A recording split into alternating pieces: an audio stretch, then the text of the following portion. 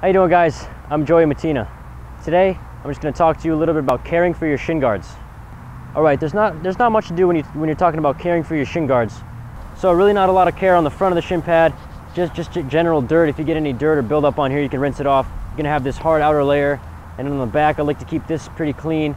This foam soft padding is going to go right against my shin. I like it to be clean, free of dirt particles. If you have any clumps of mud on there from a game, just kind of rinse those off, knock them off, and it'll be more comfortable for you.